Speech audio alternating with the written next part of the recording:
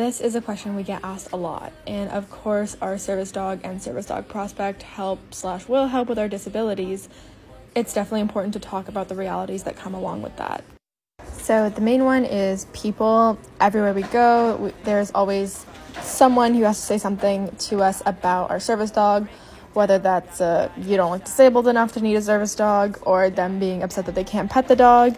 That in itself can be very frustrating and anxiety inducing. And then of course the cost. Something I think people don't really think about or realize is whether or not you go through a program or your owner training, you're going to be spending a lot of money. And then of course access issues. I'm sure we've all seen the videos of service dog handlers running into access issues. That is just not fun to deal with and can really mess around with people's mental health. There's definitely a lot more things I could talk about, so let me know if you want me to go more in depth into these points, or if I should make a part 2, or if other service dog handlers want to share their opinions on this.